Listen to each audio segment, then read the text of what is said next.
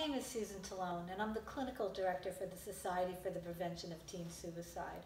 And this morning, I wanted to talk to you about helplessness versus hopefulness. I've been hearing a lot of my colleagues, friends, students, and even some spiritual leaders talk about a sense of helplessness because we can't reach out and get to people, bring joy and comfort to people in the ways that we're used to. And it's leaving a lot of people feeling helpless. And it started making me think about what is helplessness versus hopefulness, and how do you instill hope? How do you move away from a sense of helplessness to hope? How do you move away from a sense of fear and anxiety to a place of strength? And what really is hope? And it struck me that, hope isn't wishful thinking. It's actually a way of thinking. It's about perspective, putting on a different lens and looking at things in a more positive way.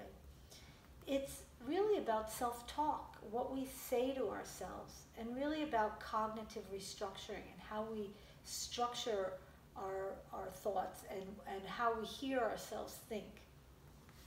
In youth council, I talk to the kids a lot about the wellness wheel, and I talk about living a healthy, balanced life, body, mind, and spirit.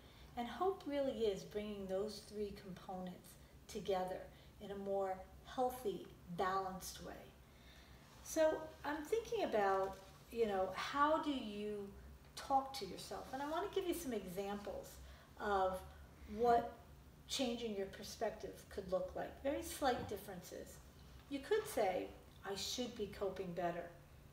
Something's wrong with me. I'm not handling things well. And that can leave you feeling helpless. Or you could change that dialogue a little bit and say something like, talking to a friend or mentor or counselor might make me feel better, might make me feel more hopeful. Or people are struggling all over the world. It's not just me. I'm handling it, and we're handling it the best we can. It just lends itself to a little bit more positive energy. So it's really about changing your inner dialogue away from fear and anxiety, more towards wellness and strength.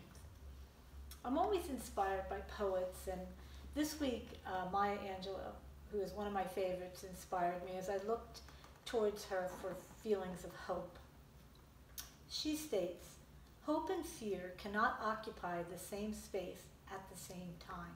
Invite one to say." I say, invite hope. Reach out, connect with someone, and lend them your hope.